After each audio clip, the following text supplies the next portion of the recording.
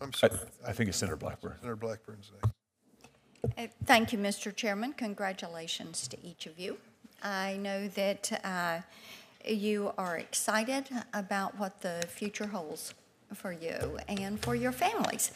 Mr. Edwards, one quick question for you.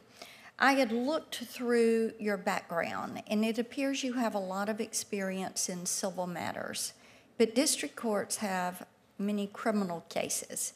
And I could only find one criminal case, just one, where you had been counsel in a criminal case.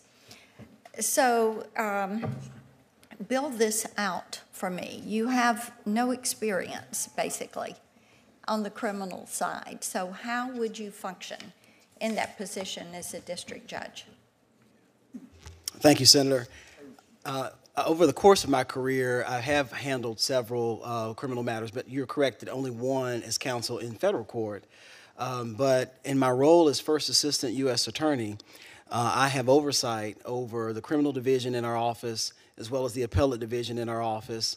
And over the last 15 or so months in that position, I have been involved with the entire criminal process and have learned. So you're confident in your ability yes, to Senator. move forward handling Absolutely. criminal yes. cases? Yes, okay. thank you.